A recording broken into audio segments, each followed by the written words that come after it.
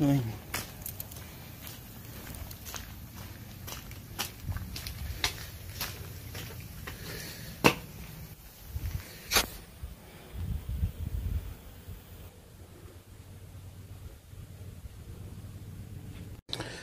Hi friends, due to lack of time, whatever it might be, I'm recording it from my van, so don't or SUV, so don't think my location. So look at the content or listen to the content.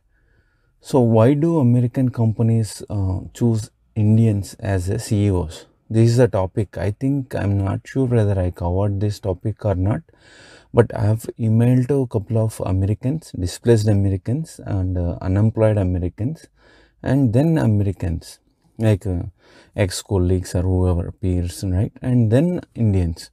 So these many people, I email one topic and get the answers, exchange information, and also I do my own investigation or research, whatever you call. I'm not an attorney, I'm not a journalist. Point clear. I'm like you, and I don't support anybody. I only gathering information and giving it to you. It is up to the viewers to decide, right? Leave the comments or subscribe or whatever, share.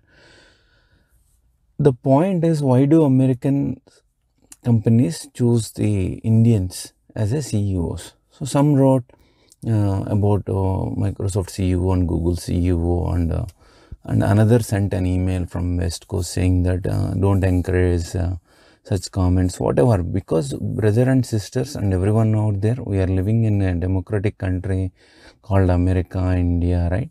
If you feel you have freedom, then write on the open comments without attacking anyone in person. Point one. Point two, you don't need to get offended or something.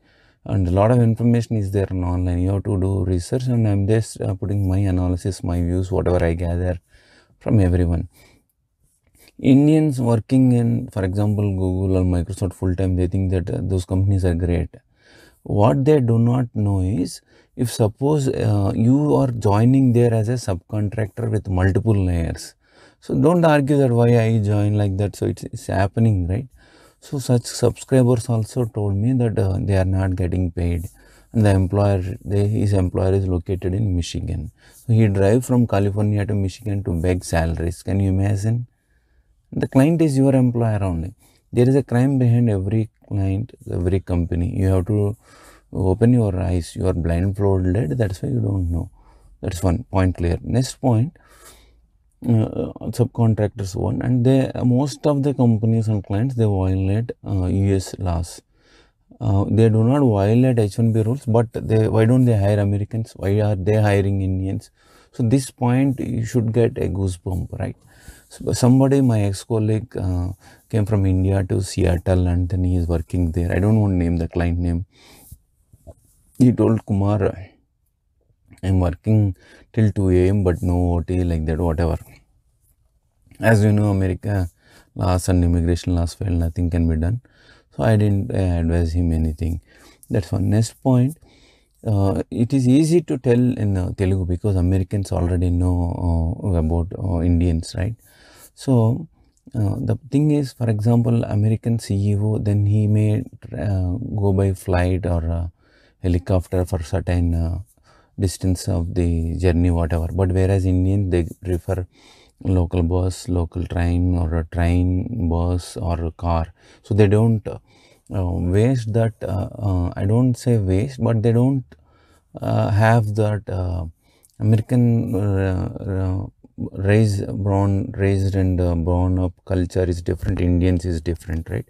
We are mostly from poverty country, and we also, it is not simply like that. Example to quote from Infosys CEO, Eric CEO Narayan Murthy, he told the driver, don't come on Saturday.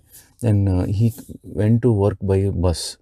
So many people do not have that ego feeling, the man is by themselves. So but whereas in American culture, like example to quote, I'm not criticizing any culture. Remember, we don't mind living with 7 people, 15 people in one room or one bedroom apartment, because we don't know what is privacy in India. But in America, they prefer one person, one room. So they don't like it.